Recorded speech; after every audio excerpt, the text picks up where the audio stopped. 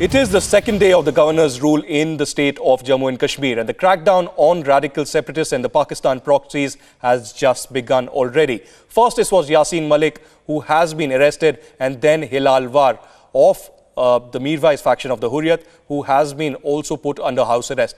And in fact, somebody who was recently at the Pakistan High Commission.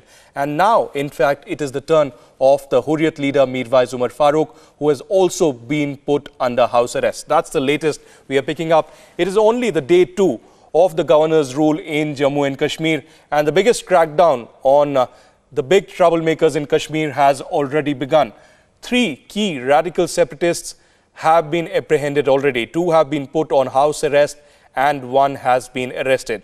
On your screens right now, viewers, is Yasin Malik, Hilal War and Mirwaiz Umar Farooq. These are the radical separatists who have been apprehended now. And Zeenat Zishan Fazil is in fact joining us on this broadcast. Zeenat, what's the latest you are picking up? It's the biggest crackdown on these radical separatists, but the big question certainly is that how long will they be apprehended, because this is just the beginning of the governor's rule?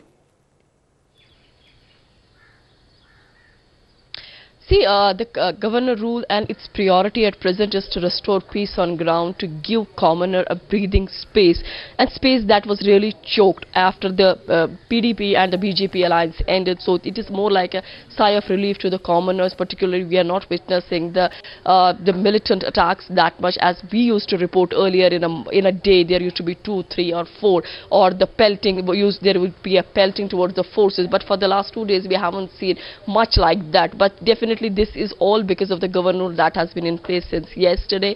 Now the separatists who have called for the complete shutdown in the valley against the killing of the civilians and also the assassination of Sayyid Shujaat Bukhari, the editor-in-chief of Local Daily, who was recently murdered by the militants in Press Colony when he was towards his home. So definitely right now the governor rules and the governor administration don't want to take any chance by allowing the separatists to foment trouble in the valley by carrying the protest rallies that they used to carry earlier. They used to get good number of people to join, and then that used to instigate violence, and in that sometimes some would get the palate injury, or sometimes somebody would lose his life. So definitely the governor is not taking any chance by allowing the separatists to take out the rallies. So we have been seeing since morning, first the Yasin was detained in a local police station. Engineer Hilal War, who's from the Mirwaiz faction, has been put under house arrest, and similarly Mirwaiz Umar Farooq, whose residence is in the downtown area that comes in the Nagin of Srinagar city, he has been put under house arrest. So completely they don't want to take any chance with the peace at present. They don't want separatists to come out of their residences, then make a semblance of people. Then there would be the normal things that used to follow earlier when there used to be the protest rallies carried by the separatists. So definitely the governor is looking to have a peace on the ground, to restore peace on the ground, and to provide a commoner a breathing space. We do hope and in fact are getting reports that there could be an all-party meeting called by the governor tomorrow as well, Zeenat. But the question right now is, you mentioned that it's not just about the Kashmiri civilian killings, but also Shujaat Bukhari's assassination that the separatists have been protesting on. But the question is, were they sleeping till now? What about the hartals or protests on Shujaat Bukhari's killing? Because till now, it doesn't seem that the radical separatists are really worried, especially the Gilani faction of Hurriyat, which was worried about Shujaat Bukhari and others attending the Dubai conference, but now are completely silent over that so-called inquiry that they had ordered.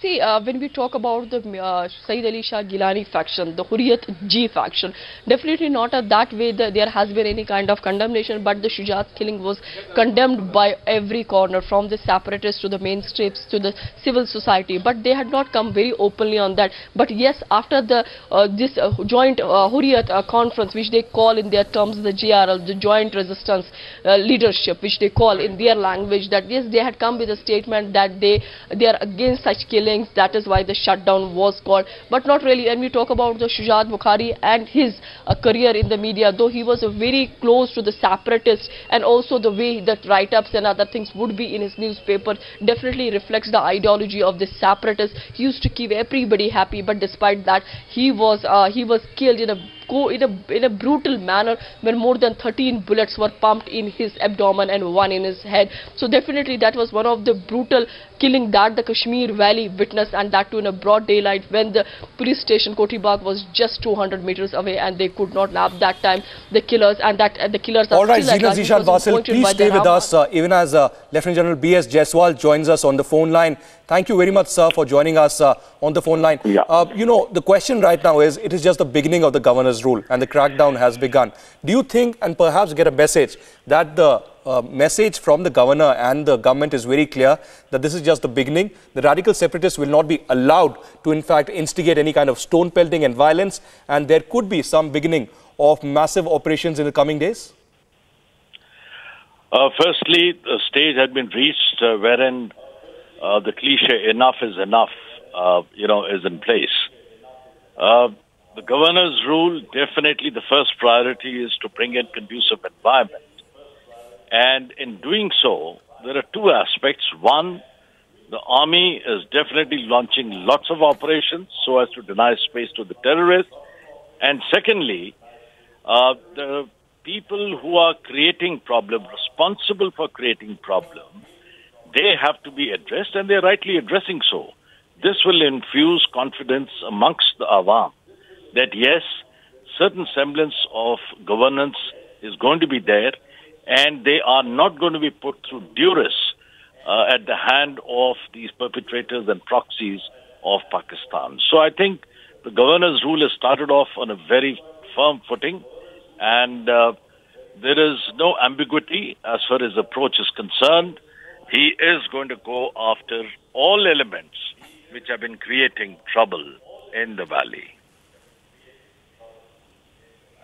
That's an important statement you make, Lieutenant General B.S. Jaiswal. But the question is also about the regional players like the National Conference and the PDP. Of course, they are accusing each other for the kind of fall of the government that happened. The National Conference saying it was a milli bhagat of the PDP and the BJP, while the PDP says they were caught unaware completely. But the question is, will the regional players, the NC and the PDP, support the governor, support the process? Because when I spoke to Farooq Abdullah, he was positive about that. But the question is, when the governor perhaps chooses to go all out against terrorists, so will, in fact, the state players really support them?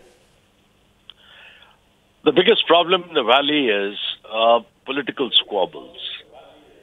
You see, they've tried all models. The National Conference has been in the government. PDP has been in the government, the Congress has been in the government. If in case they are genuine in resolving the Kashmir issue, there is no other option but to support. And I fully support Dr. Farooq Abdullah's statement. That's a very, very mature statement in saying that they will cooperate with the governor. That is the only feature of the valley. Is the political... All right, Lieutenant General B.S. Jaiswal, thank you very much for giving us that perspective. But that's the latest we are bringing for our viewers.